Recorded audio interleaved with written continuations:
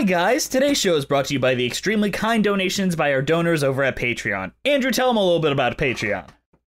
If you would like to donate to the show to keep us going, or even get access to, what do we have? We have more commentaries. We just put one out, actually, right? We have the Phantom of the Opera out now.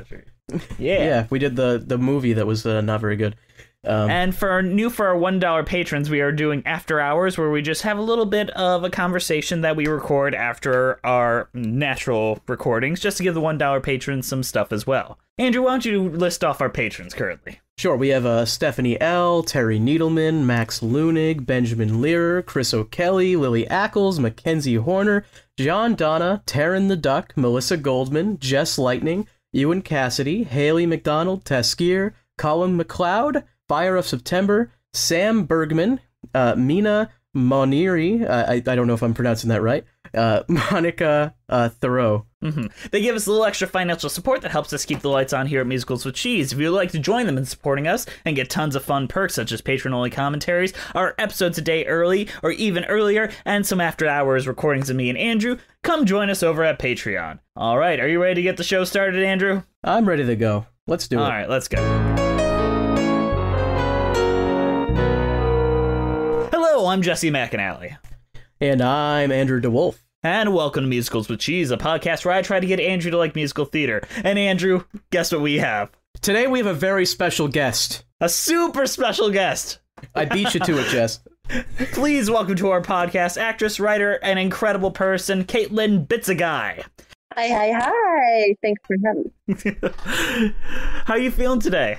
I'm feeling good. I'm excited to get into it. I love to be talking musical theater. Mm-hmm. It's better you guys than people I bother at like ShopRite. So I just talk to random people on the street. It's fine. So give us a little bit of your background on musical theater and your relationship with that, just to get that started out of the way. Well, I'm a comedic actress who can't sing. So it's more just, aspirational for me, a total fangirl. My dad actually loved musicals, and we would go, like, growing up to national tours and stuff like that. I'm from Indiana, so we weren't going to Broadway all the time, though we went a couple times, and listening to original cast recordings on, good old cassette and then CD. Yeah, just a lover, not an expert by any means, but I pretty much will go and enjoy any of them, even if they're bad. You know how I'm feeling today? How are you feeling, Jess? I'm feeling like I'm coming out of makeup. What a funny gag, Jess. You really hit the nail on the head with that one. In case you guys haven't noticed, by Caitlin's own request, this week we are covering Sunset Boulevard. Sure, I came out here to make my name. Wanted my pool, my dose of fame. Wanted my parking space at Warner's. But after a year, a one-room hell, a Murphy bed, a rancid smell, wallpaper peeling at the corners. Sunset Boulevard, twisting boulevard, secretive and rich, a little scary. Sunset Boulevard, tempting boulevard, waiting there to swallow the unwary. Sunset Boulevard is a musical with book and lyrics by Don Black and Christopher Hampton, and music by Andrew Lloyd Webber, based on Billy Wilder's Academy Award-winning 1950 film of the same title. The plot revolves around Norma Desmond, a faded star of the silent screen era, living in the past in her decaying mansion on the fabled Los Angeles street. When young screenwriter Joe Gillis accidentally crosses her path, she sees in him an opportunity to make her return to the big screen. Romance and tragedy follow. Opening first in London in 1993, the musical has had several long runs internationally and also enjoyed extensive tours. However, it has been the subject of several legal battles and ultimately lost money due to its extraordinarily high running costs. So guys, what do we think about Sunset Boulevard? I'm a lover. I'm a lover, not a hater. I saw the Broadway production in 1994, not with Glenn Close, though. She had already left the show by that point. I saw it with one Miss Betty Buckley, so not too shabby. And then I saw it again in 2017 with Glenn Close. And bought the audio CD, I think, in 1994, probably, I mean, it's amazing they lost money because just from me alone, they probably got like hundreds of dollars from the gift shop. I'm impressed that they lost money, and just they had to wore really out try. that CD. Yeah, they had to really try, and I'm so happy for them. They put their best effort into losing money, and they really nailed it. You know, when you put your mind to something. Andrew Lloyd Webber really did everything he possibly could to lose money on this show, I will say. What were the legal battles for exactly? Well, there's the Patti LuPone, Glenn Close debacle that everyone... So Patti I'm on Team LuPone Patti, opened guys. the show. Oh, really? Interesting. Did you listen to both original cast recordings? Because Yes. I actually think, I think the New York one is better, and I can't say if it's fully because of Glenn Close, but I think it's like funnier. Like I don't know, like whether you eye roll or laugh at some of the jokes in this show at all, I would understand either reaction. However, I don't think that the London cast was like told that there were punchlines. Like they just sort of roll over things. They take it very seriously in that. That's the 1993, because I think I was listening to that one. Correct. Yes. Yeah, I was listening to that one, and they do seem to take it very seriously. Yeah, and I'm not sure if there was a legal... I don't know exactly what happened, but I believe Patti LuPone and Andrew Lloyd Webber have never spoken since she didn't move to... She didn't move to New York with the show. Can I go a little bit into that history very quickly? I would love it. Because I just reread that section of Patti LuPone's memoir today just so I could spit this out. Amazing. So basically, Andrew Lloyd Webber promised her that she'd be able to transfer the role to Broadway and whatever. It was in her contract and all that. And then suddenly... In her contract? Yes, in her contract. And then he was like, in LA, we're going to do a production while you're in London, and we're just going to have Glenn Close star in it. And Glenn Close got great reviews, and Patti got middling reviews. But Glenn Close also sang a much easier vocal range. They tuned down the score for her vocals, and Patti is screaming every night. Then, of course, Andrew Lloyd Webber, behind her back, promises the role to Glenn Close, and... Then she, of course, transferred to Broadway, and Patti didn't learn about this until it was in the tabloids, and she sued Andrew Lloyd Webber, and it was a big public hubbubaloo. Yikes. I mean, did she win? I assume she won. Yes, she did. She now has the Andrew Lloyd Webber Memorial Pool in her house because he is dead to her. Oh my God. She's fun and light. That's the thing you love about Patti. She's fun and she's light. Exactly. Never holds a grudge.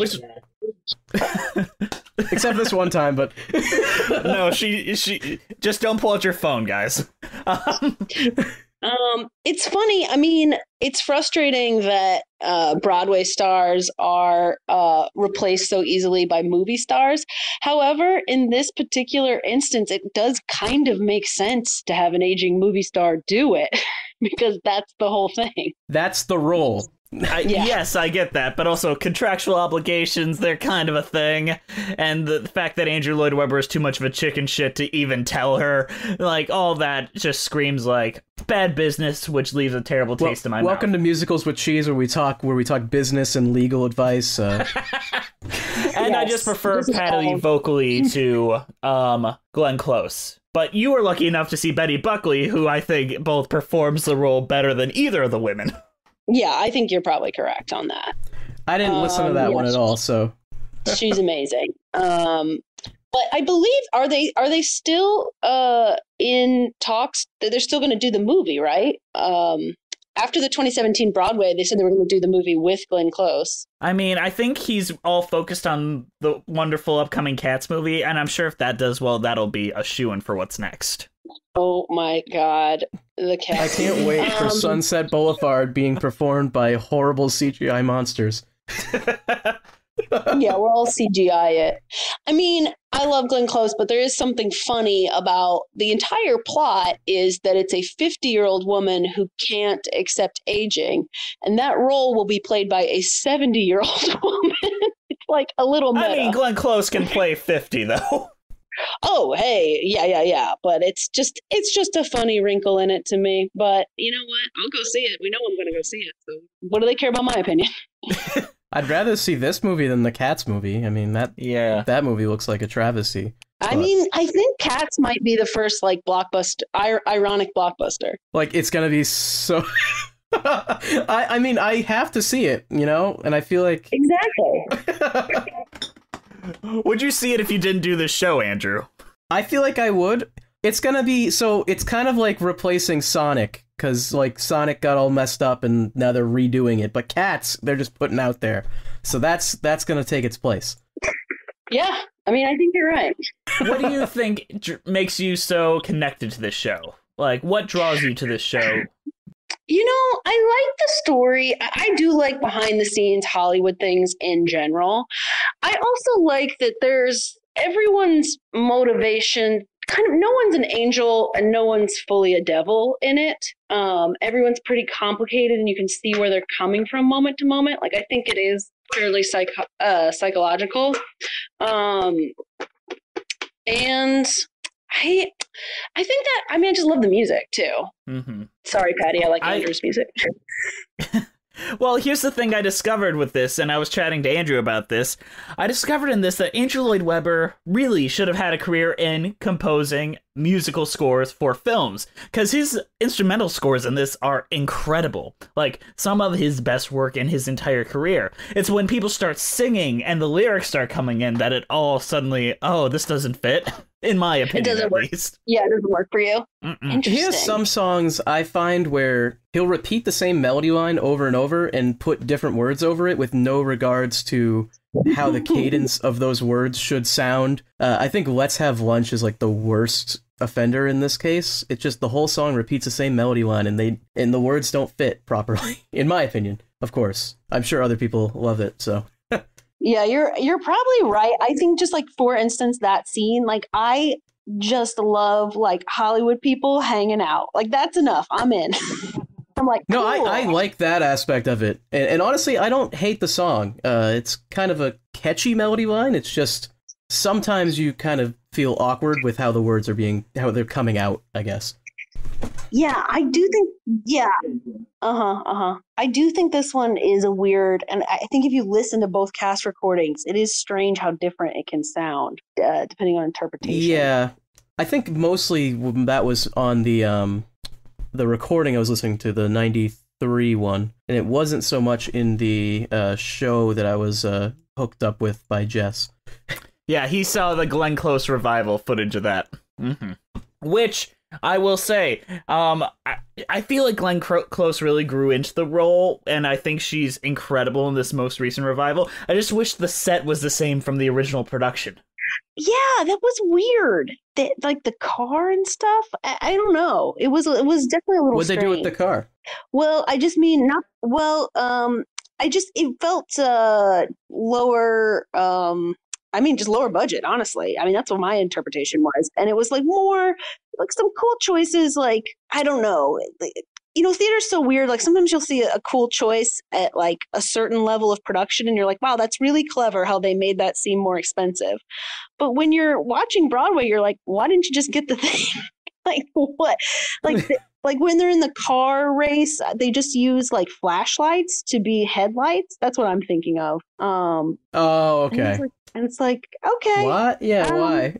I mean, not that you're going to have a full car race on a stage, but I don't know, something else. Maybe that's what they did in the first one, and I just don't remember it. I do remember there being like an actual car on the stage at some point. Well, there is a car, because that's her car that Cecil B. DeMille wants to use in his movie. Now, do you have any experience with the original film, Caitlin? I've seen it, yeah. Mm-hmm. And I like it. Now, do you have any preference between the musical and the film?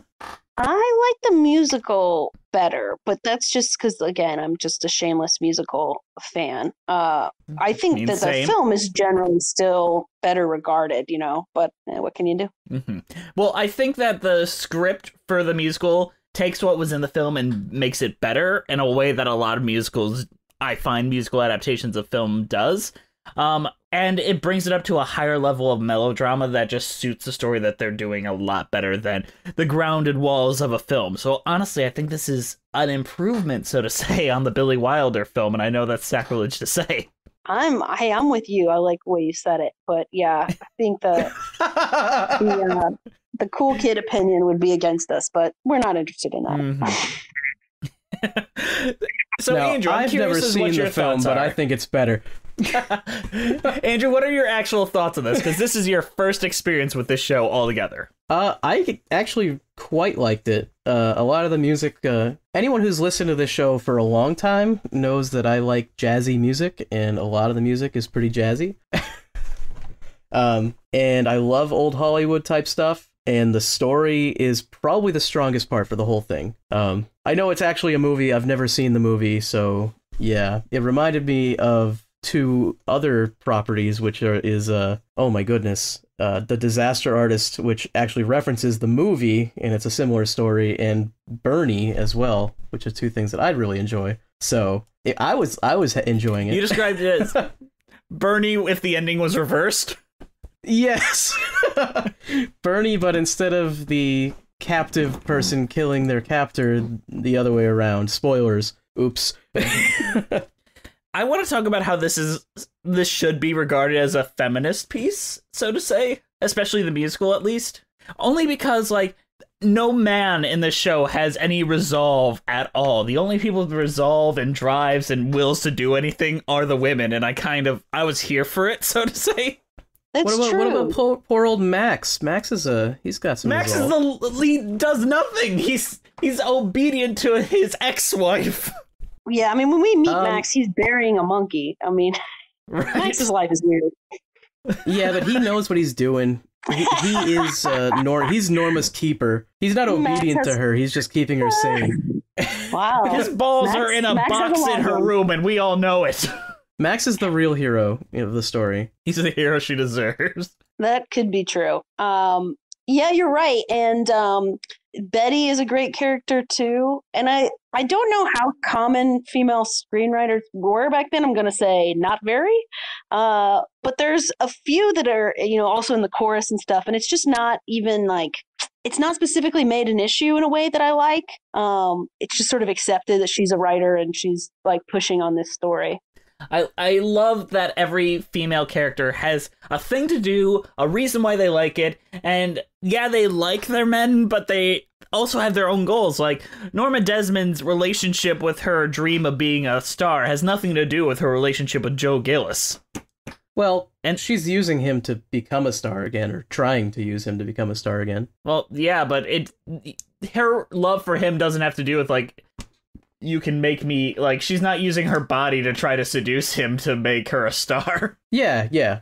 But I do think that she's plus. in love with him because he is the idea of her being a star again, and that's why she loves him, I think. But I might be reading too much into that, but I'm going to read into something else really quick, too. I want to talk about how Betty and Norma are basically yin and yang to one another. So Betty is someone that was going to be an actress. Her parents forced her to be an actress. She got a nose job to be an actress. And then she was told she can't act. And then she's like, all right, I'll move on with my life and find some other thing that brings me joy. And Norma Desmond is basically that same person. She tries to act. She did it for a bit, and then she's gone. And now she's gone crazy because she can't find anything that'll bring her that joy. She has no self-satisfaction to that.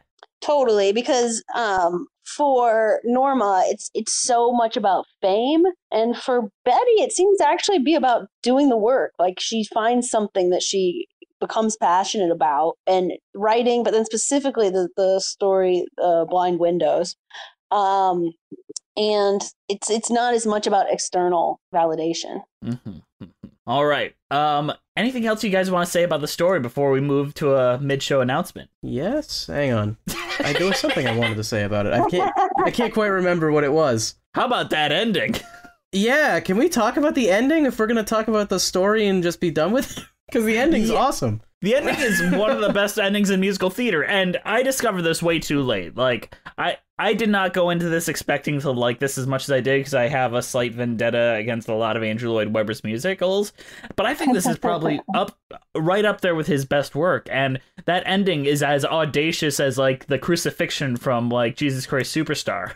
Totally. It's really good. And it's fun live, too, because everyone anticipates the line, but it's still somehow bigger than the moment you are anticipating. Like when she says, "No, Mr. Duval, I'm ready for my close-up." It's like everyone knows that's what's going to happen, but it still surpasses that, which is hard. It's really hard when there's like an expected line in a show. That's always a kind of a weird feeling. They have to do it perfectly because everyone's expecting it to be perfect. So It's like Hamlet. Yes. You can't perform Hamlet anymore, really. Yeah. I mean, you got to be damn good if you want to.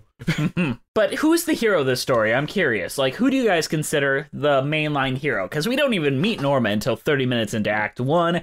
And really, Joe Gillis is kind of a shitbag. I mean, who do you think is the protagonist, or who do you think is the hero? The protagonist is Norma Desmond, because she has the I Want song. Oh, interesting. I do think of the protagonist as being Joe Gillis, but I mean, mainly just because he's sort of.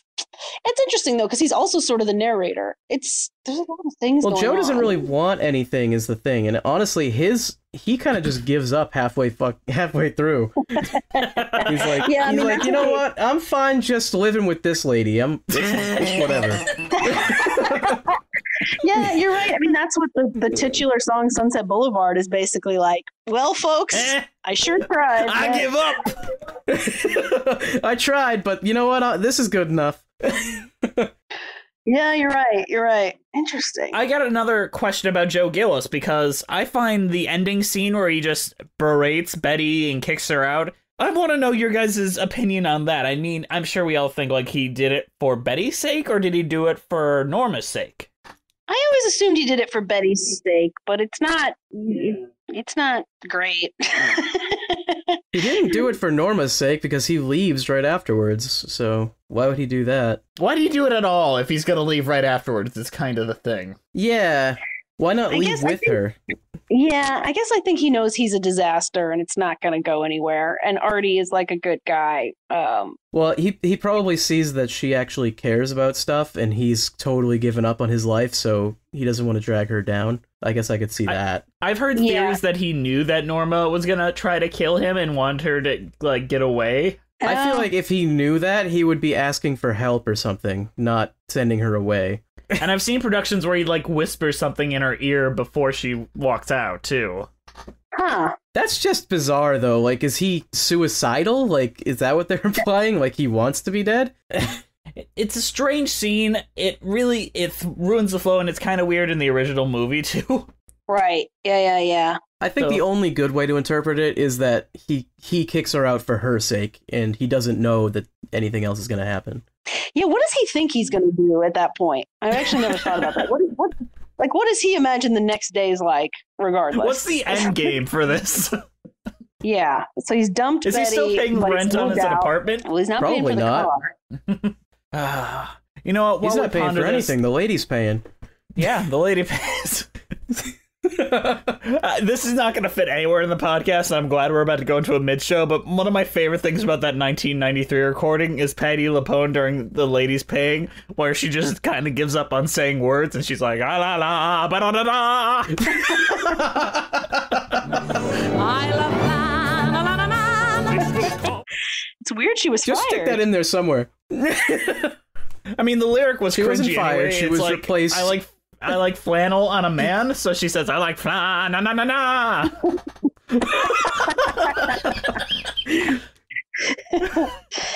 She's like, you Just keep get that it. in. That's perfect. You get it. Isn't this a studio recording? Couldn't they have just done it again? Patti LuPone doesn't have the best diction in the world to start out with. About the last thing I'd do ever as like a sound engineer in a booth would be tell Patti to do it again. I'd just like, yeah, that works. Thumbs up. Nailed it again. No, if you're I've met several sound engineers. They have no problem being an asshole. That's like their main thing. If you're an asshole to Patti LuPone, you might not live through the night. You might get shot 3 times trying to leave. Ah. All right, let's go into a mid-show announcement.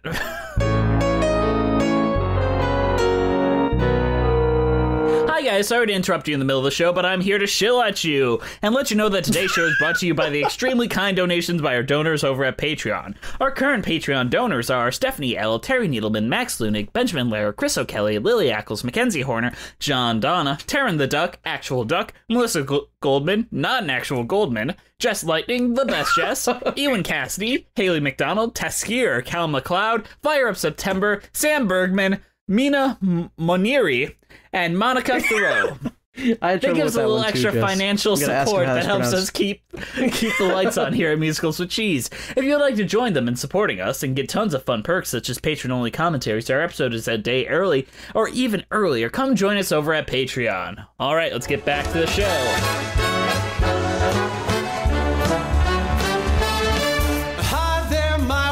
How's it hanging? I got a date with Sheldrake. Shooting a western down at Fox. How can you work with Daryl? We should talk. Gotta run, let's have lunch. Hi, Mr. Gillis. You look great. I'm up for an audition. Sheldrake is driving me insane. Don't forget me when you're casting. We should talk. Gotta run. Let's have lunch. Morning, Joanna. Hi there, Myron. Who are you meeting? You look great. Sheldrake, but do I need I it? spent the last month fasting in my second draft. Western down at. I'd really love to Don't read it. forget me when you're casting. We should talk. We should gotta run. Gotta run. Let's have lunch.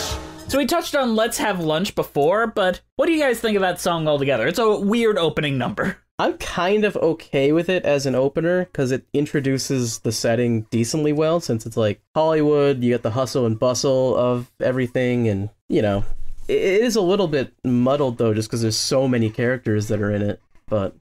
That's true. You know, it's hard to put myself in the shoes of someone who doesn't know it so well. So, like, it's obviously very easy for me to digest. It might be one that really helps to see and not just listen to the I could definitely see that, because then when you're looking at it, you can see the characters like come and go. Yes. But when you are listening to it, it's just kind of a bunch of voices. Yeah. I love some good, you know, chorus work in the background, people just miming, having conversations. So, you know, I love it. You just see them move in and out. They're saying peas and carrots to themselves or whatever. And it's definitely, it is kind of funny just because I guess it just sets up the world they live in, but it doesn't ultimately have that much to do with the rest of the show. I guess, in the sense that he's struggling to work and like it's the networking world. I mean, I think I prefer it over just like some generic song about Hollywood, right, which they could have done. Yeah, you're exactly right. Because we it's don't very have much enough about of those. a very specific experience they have versus like Hollywood, you know. Hip hip hooray for Hollywood. Did you just write that? That's great. Yeah, I just wrote that. Beautiful. That's great, dude. That's awesome. But I went to the Paramount Just don't watch the Oscars. I went to the Paramount Studios last month, actually, and I was like, actually, yeah, this is kind of like what that is. I mean, it's a fairly accurate description of what's going on moment to moment, even now. Incredible. Honestly, for the longest time, I've heard the song Sunset Boulevard and always assumed like there was like a major key opening number called like Sunset Boulevard where the entire ensemble singing it. And then I'm like, oh, that's not how we open this? Wow, that's weird. Well, yeah, it is a title song. It's like, it's interesting. That's interesting that it doesn't open it, but... It opens, no? Does it open It opens Act 2. Oh, yeah. Yeah, it's interesting. You're right. But most of the characters never go to Sunset Boulevard. Like, most of the characters never go to what he's talking about. Right. That makes sense, too. I don't know. The Let's Have Lunch feels more like it belongs in a show like City of Angels or something a little bit more noirish. It doesn't feel quite like Hollywood-y enough. It feels more like we're about to see Eddie Valiant looking for Roger Rabbit. Right. But that's a Hollywood type thing. I don't know. I mean, to be honest, the entire name of the show is weird because Sunset Boulevard is a very long road in Los Angeles that goes through many different types of neighborhoods and actually is evocative of not much. But here it's used to mean like sort of the where the stars live, which does not really relate to today. But Well, it's a interesting title because Sunset Boulevard, you know where that is, and also just the term sunset, and you have this yes. The star that is fading, essentially. Right. So Right. Yeah, I think that's a brilliant title, and I think that's a great imagery for Norma Desmond. So it makes sense, but yes, as far as location, if the location like setting up song was called Sunset Boulevard, that would mean very little. Yeah, it wouldn't really make sense. Right. Right. Was to fight. White flags fly tonight. You are out of danger now. Battlefield is still. Wild poppies on the hill. Peace can only come when you surrender. Can we talk about another thing that I think was baffling when I first saw it, which is surrender? Oh yeah. Really? Yeah. What do you think is so weird about it? It's basically, I mean, yeah, I guess it is basically the song where she obviously equates stopping working in the industry as dying. And it's a real slow downer of a song. Is that the first song she sings? Yes. That's her intro song. Yeah, and it's a real downer, and it's also like, if I can't do this, I will die. But please tell us who she's singing it to. Oh, well, she's singing it to the monkey, right? Mm-hmm. Is that right? That is correct. I think I forgot about this. Oh my goodness. She's promising her monkey, who's died, by the way, for the dear listeners that don't know, that she will never surrender. I mean, it's really like promising someone, like, I'm going to do it for you. Yeah, it's weird. I think I blocked out. She's going to avenge her monkey by becoming a star again. Right. Very Michael Jackson of her. Yes. I'm so sorry, Teeny. I'm going to become a star. It's just a weird intro song. Like, this is where you'd, like, With One Look is such a good intro number. And I don't know about you, but I think I might just cut, like, Surrender out and maybe put it a little later in the show. I like when Surrenders comes back and the director guy sings it. Oh, yeah, I love that. Right. Yeah, With One Look is so good and so specific, too. Mm-hmm. Yeah, well, you know, we all grieve monkeys in different ways, and that's what's normal. I was so sad when my monkey died. Oh, no.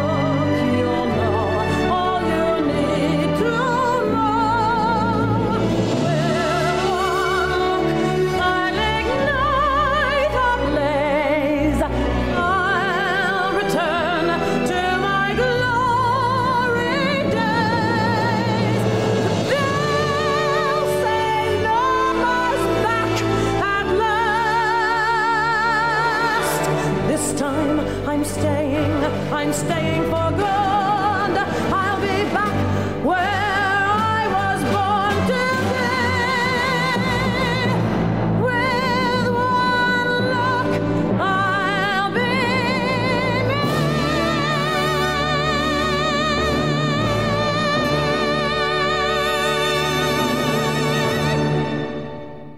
me. Let's talk about With One Look.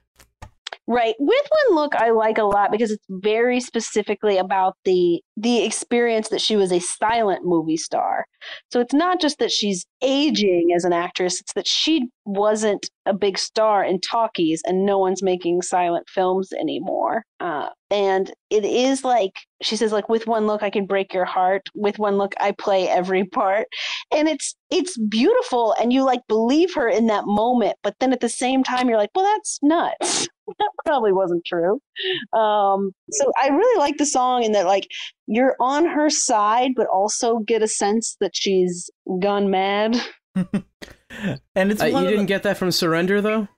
I guess so. I mean, I guess you get it from literally her entrance, but even more so. I have some issues with this song, despite me loving it so much. And it's the lyrics. I'm not a big fan of, like, unnecessary words for the sake of a rhyme. Like, specifically, I'm thinking, like, no words can tell the stories my eyes tell. You watch me when I frown. You can write that down. You can write that down isn't a lyric that precedes anything. It doesn't fit anything. Why is that there? That's a qualifier just to fit a rhyme. Jess, you are such a nitpicky asshole. And you know I'm right. It's there in black and white. You know I'm right is only there for that rhyme. And it's not even that good a rhyme. Jess, what do you want about? Okay, what do you want? I just want, like, purposeful lyrics, so to say. Like, each line kind of means something, instead of just being like, you know what I mean, and just saying this, rephrasing it again, like, qualifying my last statement with another statement. You know what I mean. Yeah, that kind of thing. Well, that's it's lyrics my dream. You can't write that down. Forgive me, yes. Yeah, because she's just, I mean, that's actually a part that's not, like, fully, she also doesn't respect writing. Right. She doesn't think it's, like, good or important, which is a funny part of her obsession with Joe and them writing this script together. Mm-hmm. Well, she was from silent films, which are not really known for their plots. Totally. It all makes total sense, but... Mm-hmm. You know, guys, I think she's it does have the kooky. best. It has the best laugh in the entire show, in my opinion, and I think it's really bold to have, like, a great laugh after a big ballad, which is when she just suddenly realizes he's there and she's like, "Now go." Yeah, that's true. Yeah, he was just an audience for her. What do you think of this song, Andrew? I don't think I have anything to add beyond what you guys have already said, to be honest. Wow, I'm so glad I do a podcast with you. Let's go on to the next song. You have a guest on here, you're both saying stuff, what do you want? I need you without you, Joe, I need you. I've sent out every single invitation. All right, Norma, I give in. Of course you do. And when they've dressed you, you'll cause a sensation. We equip the chosen few of movie land. The latest cut. We dress every movie star and crooner, from the shiny toe caps to their hat band. Conceal your gut, you won't regret selecting the Vicuna. If you need a hand to shake, if there's a girl you want to make, if there's a soul you're out to capture, or a heart you want to break, if you want the one to love you, you have to learn to take. You must decide what part you are portraying. And certain parts are worth the lady paying. And why not have it all?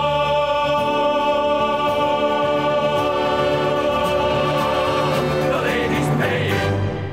All right. So, Andrew, I'm going to let you go first, so you have shit to say then. Oh, okay. Well, this is when Joe starts getting totally spoiled. It's the best.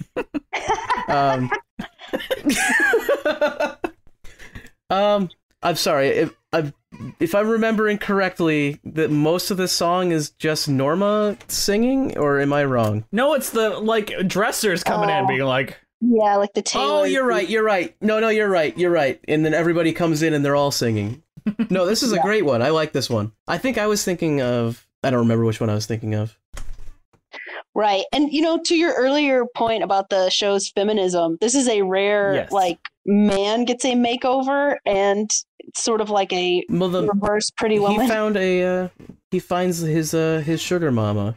Is that what they call him? There's another word for it. Yeah, you nailed it. Mm-hmm.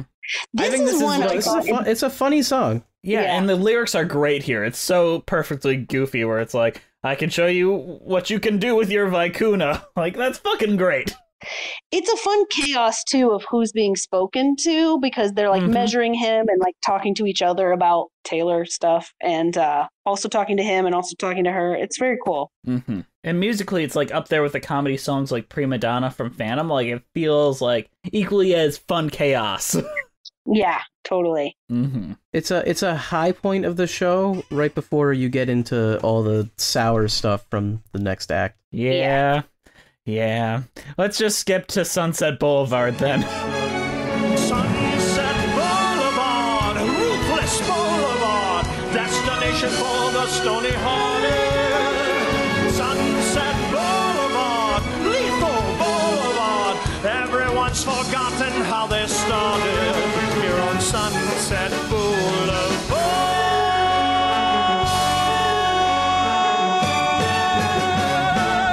Sunset Boulevard, which is a really good Act 2 opener despite it giving a good recap of Act 1 and his placement emotionally in Act 2 Right. without giving any plot. I Yeah. actually really like this song. I do too. And I love the staging where he's just kind of chilling, you know? Yeah, well, he's just made his decision. I mean, the end of Act 1 is, well, not the very, very end, but it's by this time next year, you know, the fun, Happy New Year's 1950, we're all going to make it. And he kind of is ambivalent about whether he's going to leave this whole insane situation. In fact, he's kind of resolved to do it. And then he doesn't. And then when we meet him again in Sunset Boulevard, he's like, oh, yeah, I didn't leave. No. I'm still very much here. I didn't This is leave. this is what I do now. Mm-hmm. I'm into it. I bang old ladies. It's fun. Pretty catchy little tune, too, with the Sunset Boulevard part. I like it. Right. Quite good. Mm-hmm. And it's intense. It feels a lot more intense than what the content is, if that makes sense, in a good way. Well, it's even more intense when they come back to it later on. Yes. Mm-hmm. Yeah, I think then we have to talk about the song, the big song. Whispered conversations in overcrowded hallways. So much to say, not just today, but always. We'll have early floating madness. We'll have magic in the making. Yes, everything's as if we never said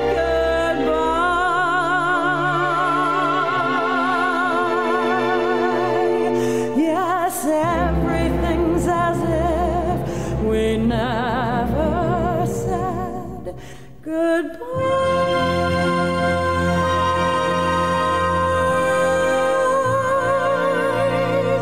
We taught the world new ways to dream.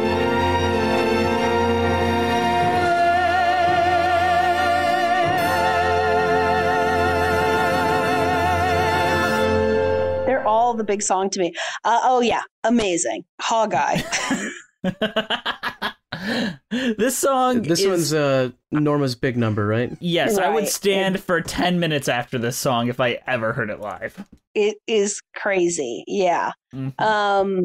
It's when she's back on the lot and she recognizes a crew member who makes her feel special, and he literally puts the spotlight on her. His name is Hog-Eye. I don't know the backstory of that. Would love to know. That deserves its own It's just his musical. last name. Gosh, Hog-Eye Pig Lip. I don't know. And it's actually touching too, because she never really talks about anyone else before. Like the fact that she had a like friendship, even a casual work one with anyone, is like fairly surprising. And she just loves being on the lot. That's actually where you see her almost connect more back to who Betty is. Like she actually just like likes being there. That is a good comparison. I love that. Yeah, she does become that 17-year-old girl that Max describes much later. Yeah. Mm-hmm. So, Do you think she's singing directly to the crew members, or I thought it was more of a metaphorical, like, for the whole scenario, like she never left the stage, you know, or the... No, I think you're right. I think it's just it's that environment, though. Like, it's actually just shooting the movies and, like, you know, being a part of the movies. Oh, yeah. Yeah. But I think, I mean, Hog-Eye is what seems to directly trigger it. So I do think it's somewhat the people there. Well, she specifically references the people. The overcrowded hallways, the whispered conversations. Like, she's describing the people more than, like, I'm the center of attention, which I find that's some good lyric writing there. That's, like, a good, like, consistent idea. Well, it's always making her not seem so much of just in it for I want to be famous and that's it. Right, yeah. Which we've never really actually seen enjoy that. doing it. Yeah. Can I also say this is a 7-minute song that doesn't feel like 7 minutes? I had no idea it was that long. Wow. Yeah, and I complain about how long Music of the Night is, because that's like a 5-minute song, and I don't like it because of that. Whereas this song is like, all right, if you got a great actress on stage, she can win this, and it has the right ebbs and flows where by the end you're like, yes, it will be bigger. You're on her side. Totally. And it's like her reckoning also with the fact that she's isolated herself, and she says, you know, that's all in the past. Like, taking some small accountability for, you know, things not going great. Can I give a little confession of how dumb I was when I first heard this song? Please. Oh, God. Yes, do it. So I, like many people, used to listen to, like, the Broadway, like, Andrew Lloyd Webber hits CD, and I would just turn that on and listen to it. And I just heard, like, I'm coming out of makeup, and I'm like, what does that mean? Are you, like, tearing off your makeup? What? Right. And now Right. in context, it makes a lot more sense. She was washing her face. That's what you thought it meant. For context, Jess went to school for film, so... Let's not pretend I was, like, 19 when I heard it. I was, like, 8. It's funnier to picture you as 19. 19 years old. What do you mean, coming out of makeup? Norma, explain. What does that mean? No, this song is incredible, and I might reckon it might be Andrew Lloyd Webber's best song, or at least his best female written song. Yeah. Yeah. I can't think of a better one. Like, even Argentina, like, eh. Yeah. I think I agree with you. And then now we're into Act 2, which is just a bunch of reprises, and then the show ends. Like every Andrew Lloyd Webber musical. That's true. There is a lot of reprises in the second act. It's aggressive. But hey, give the people what they liked before. In a way, like, yes, thematic, ties, and all that, but also, like, come on, throw us a new song in Act 2. Yeah, Well, let's see. I mean, Sunset Boulevard and those earlier ones were in Act 2, technically. Yeah, you got 2 new songs in Act 2, and everything else is a reprise. Yes, that is correct. Let's see. I remember Roger Ebert once said that Andrew Lloyd Webber writes 5 songs and then repeats it 95 times and calls it a musical. And I don't think he's entirely wrong, but sometimes it's really effective. And I think this is one of those times it's pretty effective. Yeah. Well, yeah, and I think when they come back, it makes sense. Like most of the reprises in this actually do make sense. It's not like they just reprise it for the sake of it. Right. And there's something thematically about, you know, she's sort of losing it, and she's so focused on memory and, you know, frankly, repeating things that it's sort of thematically he gets away with it with this one. I agree. But let's talk about the New Ways to Dream reprise, because we didn't talk about it. So let's just talk about that song altogether. Because Max basically gives the entire backstory between him and Norma. Yes. I like Max. Max is like the best character in this, I think. You think? I don't know. Norma is so interesting. Yeah, you're a Max. Norma's interesting, but Max is just so nice. I don't know. I feel bad for him. Oh, for sure. For sure. No easy days for Max. I mean, how do you end up in that position? How do you let yourself end up in that position? I mean, he tries to explain it in the song. I just can't wrap my mind around it. How you I become think your ex-wife's the part butler? that I don't get, is the fact that he is the ex-husband is weird. Oh, yeah. If he was just like a director that really cared about her, that would make a little more sense. But like, why would you stay with your ex? That's just awkward.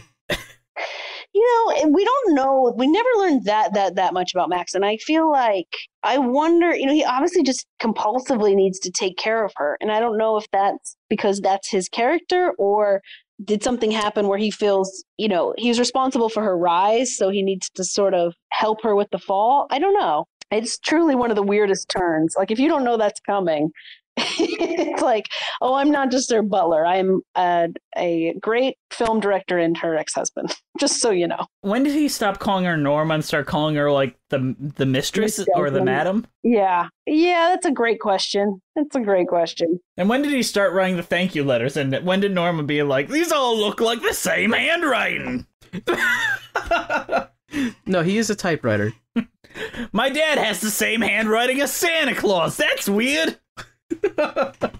I think he is just a really nice guy, and he's into it. He's into it, that's for sure. But he's also like, someday I want to be Max. He's also supporting some really dangerous behavior. Like, every time there's a suicide attempt, he's like, well, I need to make her feel good, don't I? Like, no, you take her to a hospital. Yeah. Or like the time where she shot somebody and he was just like, the cameras are here. You're famous again, darling. The time that happened. When that happens. Or like when she starts supporting some weird man that just drove into her house at a random occasion. I know I help my wife when she brings some young fella around. She wants to bang him, go with me. Poor Max. Poor Max. Who has it worse, Max or Joe? Well, Max. Through the show, Max, but at the end, I don't know. I feel like I don't know what Max's fate is, but I feel like death might be better. It could be, because he's gonna have to watch her. Where does he go? Yeah, what is the postscript? Where does he go after the show? Curtain goes up? What happens to everyone?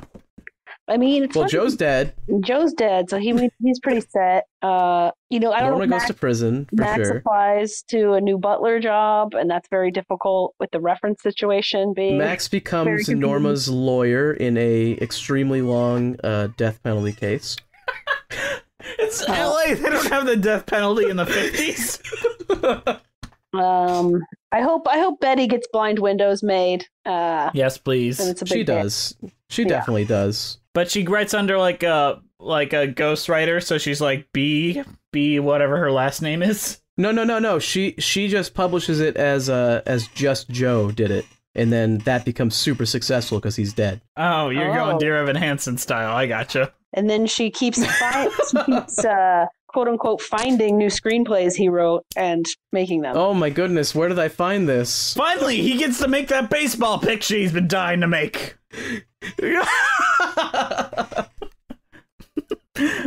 But what happens to Norma? Do you think she gets out, or do you think she No, she's in prison forever. I don't think so. I think it could be fun for her for a while to get all the media coverage. Yeah, I think she plays it like OJ. She might go to an asylum. I think she gets like an insanity plea, goes to therapy for a while, then goes out, still has all her money, and then suddenly she's doing a bunch of talk shows, like Martha Stewart. It really depends if Linklater makes a movie about her or not. And this time will be bigger and brighter than we knew it. So watch me fly, we all know I can do it. Could I stop my hand from shaking? Has there ever been a moment with so much to live? On that note, what is your guys' overall thoughts on Sunset Boulevard and your cheese rating? It's really good. I mean, it is certainly one of my favorite Andrew Lloyd Webber that we've seen. How does it rank around with them? The rankings. Like, would you put Jesus Christ Superstar over it? I think I might actually put this over Jesus Christ Superstar. I actually think I like some of the music better, and I like the story better overall. Obviously, Joseph and the amazing Technicolor Dreamcoat is at the very top. It is the greatest. Okay. but this is right below it, of course. No, I really, really enjoyed this. Definitely, if you have not seen it or listened to it, seek it out. There's a lot of great music in it, and the story is epic. Of course, the story's taken from a movie, so I guess I can't give the musical full credit for that, but it's great. It is excellent. As far as a cheese rating goes, cheese. What is a very Hollywood cheese? Honestly, I don't think there is a good Hollywood cheese. Jess, I want to come back to mine. Can you go first here? I'm gonna let Caitlin go now. Cool. Well, I'm a fan because I made you guys talk about it for an hour. Love it. I definitely think, as Andrew said, seek it out if you can, because it's sort of a hidden gem, I think. I mean, it's because there hasn't been a movie musical version yet. I think that's the thing. But search it out if you're... Hopefully there will be a movie version. They're saying there was going to be, but I don't know what happened with that. And maybe that will finally get Glenn Close her Oscar, and it'll be truly the meta moment we all need. Are you saying that this time it will be bigger and brighter than we knew it? I'm actually saying that. That is a direct quote from me.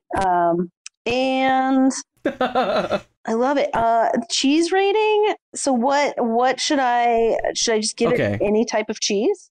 A cheese that you think feels like it relates to the musical. I'm going to give it bacon and cheese fries because I just kind of been feeling that right now. Oh, wow. So it's not a cheese, but whatever.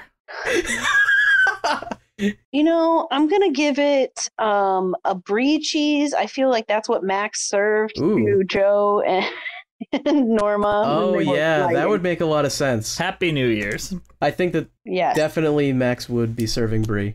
Well, my opinions are surprisingly positive on this because I've talked so much mess about Andrew Lloyd Webber, and I still stand by every one of his criticisms I have for him. I think he's a mean businessman, and I think the way that he handled this show and its creation and its inception was really shady, but that shouldn't dismiss the other work of the actors, the performers, the incredible like book that was written. Honestly, I think the show is one of Andrew Lloyd Webber's best, and it might be his last great musical we get from him, because I don't know, unless everyone's really a big fan of The Woman in White, I think this is his last great one. School of Rock, excuse me. I still stand by my statement. So overall, my cheese rating is Fromage, the first dairy-free cheese shop. They make specifically Fromage cheese, and it's located on 7988 West Sunset Boulevard, Los Angeles, California. Wow. Jess always goes way too in-depth with the cheese rating. It's great. You know what else? Caitlin. What else? I'm sure you've got a lot of stuff you want to promote. Promote it out for the world so everyone can find your incredible work. All right. Well, you can find me on Twitter and Instagram at Catorade, Caitorade. And I do a lot of live performing at UCB Hell's Kitchen in New York. Specifically, I have a one-woman show called Shrewd, a one-true show. And I'm the director of Toxic Masculinity, the musical. Please come out, musical fans. Mm-hmm. All right. That's incredible. Are you on Twitter or anything like that? At Catorade. Okay, same thing. All right. Yeah. Can I ask you a question? And forgive me if this is too much. It says when I Google you, your name is Caitlin Taggart. Oh, that's my maiden name. Gotcha. All right. That's funny that came up still. All right. All right. Cool. Just so no confusing. They're the same person.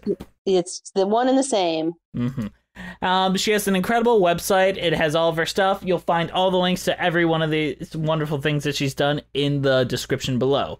And now it's time for me to shill a bit. So, thank you guys for listening. Please review us on iTunes, Spotify, Stitcher, at Musicals with Cheese. Our Twitter is at Cheesy Musicals. Support us on Patreon at Musicals with Cheese. Our Instagram is also at Musicals with Cheese, same as our YouTube page. Our email, though, is musicaltheaterlives@gmail.com. Our title card was created by the incredible Jolene Casco. All right, do you guys have anything else left to say before we wrap this on up? I don't think so. I have one more thing to say. Okay. I just want to say that my Webberverse theory, where all of Andrew Lloyd Webber's shows are in one universe, this does not disrupt that theory whatsoever. I just wanted to throw that out there. Yeah. Huh. There's no cats There's in it. no cats in this show. As long as there's no cats in the show, it doesn't disrupt the theory. All right. I love it. Unless, of course, the cats look like miniature people, in which case, then it supports the theory. He's not wrong. What about you, No. Caitlin? Anything left you got to say? I mean, I'm just going through my head all the shows. I'm making it work, and yeah, wow. He's not wrong. There's no contradictions as far as I can find. No, not off Have the you top of guys my seen head. the video So far. from like 2017 when he had like 5 of his shows playing on Broadway? It was Cats, Sunset Boulevard, School of Rock, Phantom, and I think one more, and they all did a song together, and it's like the most trippiest thing ever. And that is when I realized the Webberverse existed. Wow. Yeah, that was the initial spark for me. I was like, this is a thing. You know what? If he So somewhere out there on Sunset Boulevard, there are little cat people just wandering around. You know, that might be Andrew Lloyd Webber's comeback. His As If We Never Said Goodbye would be his Webberverse musical where, like, Norma Desmond meets, like, Jesus meets Joseph meets the cats. Wow. Like a Ready Player One. Oh man, I'm in. Norma I'm fully on board Desmond for meets this. Rum Tum Tugger, and she finds a replacement for Joe Gillis. Oh, wow. The ultimate musical fighting game. It's a Webberverse versus Sondheim.